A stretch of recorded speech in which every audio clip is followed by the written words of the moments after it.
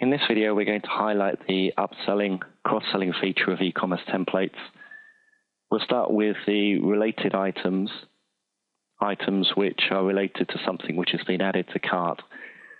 So in the admin, list your products and choose the product which you're going to set the relation with. In this case, it's the PC. Click on List Products, and then check the boxes for items which should appear below the cart once this has been added. So for example, the monitor, the mouse, serial cable. Click on Update Relations, go back to the listing, and you'll see that's now marked in red because it has related items available. Now into your editor, in this case we're using Dreamweaver, open up your cart page,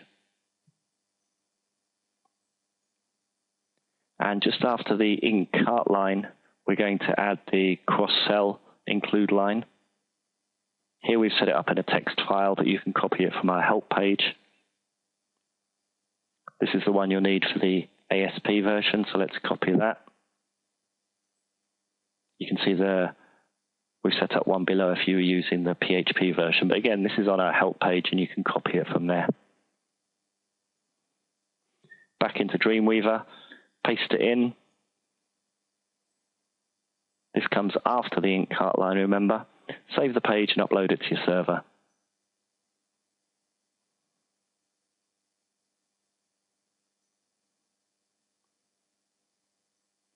We've set up a related product here. So this line needs to go into your includes.asp or .php.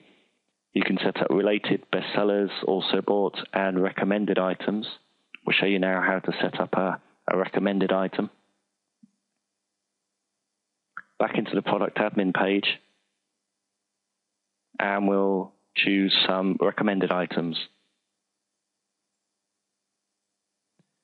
These are ones which will show below the cart page regardless of what you have in your cart. So there might be things that you have on offer, something you want to highlight on your store, whatever you want to do there.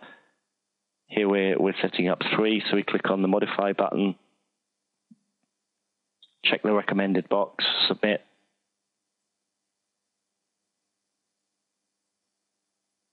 Let's do one more quickly.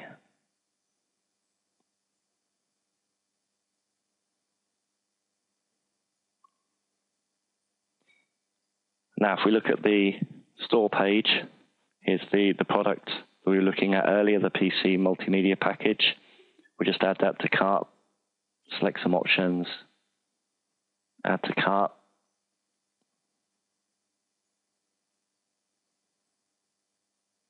There's the item in the cart with the options.